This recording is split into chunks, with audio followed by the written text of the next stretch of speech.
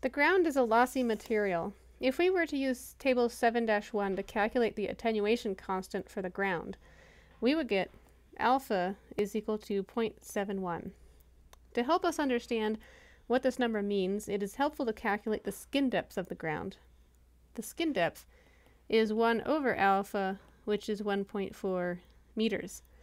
This means that if we model 1.4 meters into the ground, any wave propagating to that depth, say 1.4 meters, will have attenuated by a factor of 1 over e, which is about 36% of the amplitude that the wave has here just below the Earth's surface, the ground surface. So one idea is to model several skin depths into the ground. If we do this, then the wave will attenuate before it reaches the PEC on that side of the grid. So somewhere here there still has to be a PEC. In other words, instead of implementing an absorbing boundary condition on this side of the grid, we can get away with just modeling a thick ground and allowing the ground to absorb the wave. If we took this approach, how many skin depths thick would we need to make the ground in our model? Well, if we let the wave attenuate to the level of the reflection that we can expect from a PML, down by, say, a factor of 10,000 or so, the ground thickness would prevent reflections as well as a PML would. It turns out that after 8 skin depths, a wave propagating through the ground will have attenuated to e to the minus 8, which is about 3.3 e to the minus 4. So this is 8 skin depths. So this is on the order of what the reflections that we could expect from a PML. But we don't need to make the ground 8 skin depths thick in our model. We can actually make it 4 skin depths thick, because by the time the wave reaches the PEC edge, reflects and propagates back to the snow region again, it will have gone through a total of 8 skin depths of the ground. Since each skin depth is 1.4 meters, 4 skin depths is about 5.6 meters. So that's how much ground we would need. Converted to grid cells, this is 5.6 meters divided by delta, which is about 1,300 grid cells. So you can see that if we were worried about computational efficiency, it would be better to just put a PML on this side of the grid, since that would only be about 10 cells thick.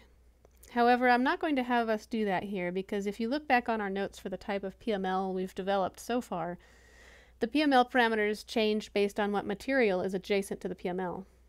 So it's a bit more work to figure out how to implement a PML on this side of the grid than it was for the other side of the grid, which had free space adjacent to the PML. Putting all this together, I calculate that the surface of the ground starts at about I equal 11,658 grid cells. So if the ground is 1,300 cells thick, this means we should set I max would be 12,958. Here's a diagram summarizing all the distances in the grid. For now, go ahead and program in the human body and its location, but leave it commented out of the code, because we're first going to test the model without the presence of the body.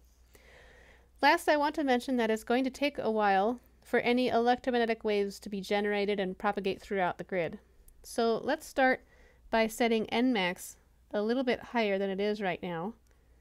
Let's set it equal to 55,000 time steps. We can always adjust this later.